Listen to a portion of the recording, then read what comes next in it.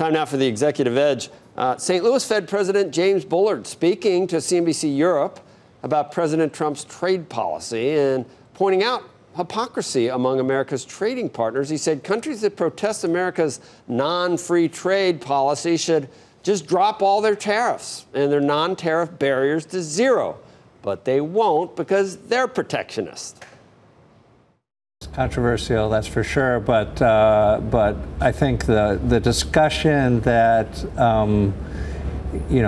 should be focused on what's the end state here. The end state should be to reignite a global debate on trade. I think that has happened, and to think about where we want to get to, and what we want to get to is very few or none in terms of tariff barriers or non-tariff barriers to trade.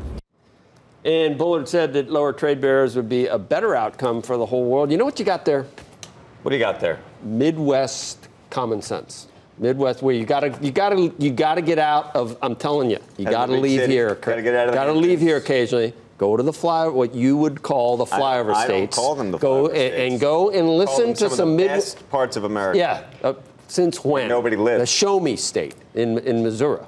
Yes. What he's talking about is actually exactly what the CEO of Harley-Davidson, Matt Levitich, said to me last week as well. The fact that you have this tariff landscape throughout the world that has been unfair. I mean, places like India where 100% tariffs on imported motorcycles, that the tariffs are durable and that it has not been a free trade environment. It's just the and of course they would like to see it get to the Euros where they go, oh, sacre bleu, what is, and it's like, you don't act innocent here, please. Take down your trade barriers and let's all go to zero, Andrew. Let's all go to zero. Can't we do that? If you think that that's possible. Did you see this movie yet?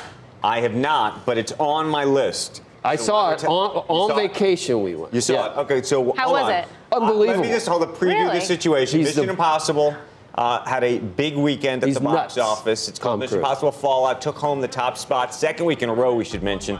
That's all according to ComScore. Paramount's latest action film, here's the number, took in $35 million in the second weekend.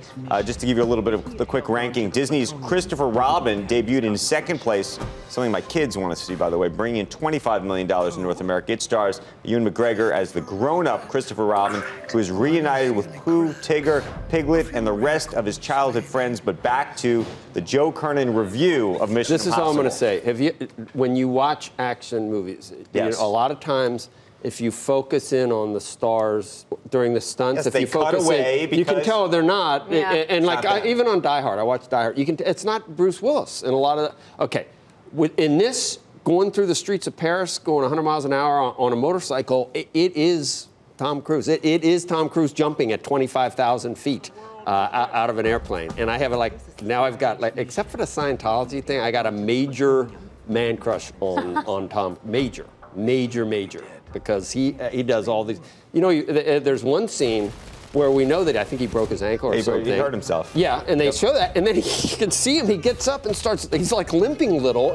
He finishes the scene, I think, and maybe with. Oh, you think it's actually he keeps going? It almost looks like it, but it's awesome. The plot is once again there's 3 nuclear bombs or something, and there's gonna be a nuclear oblivion, except for the MI guys, and they got 1 second before. But there's less MI guys this time, right? Yeah, but the MI guys are good too.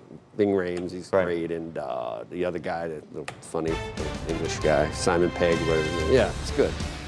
You gotta see it though. Oh, it's on my list. The kids will. Oh yeah, no. Some violence though. Is it what kind of curse words? There's guns and stuff too. What about the words?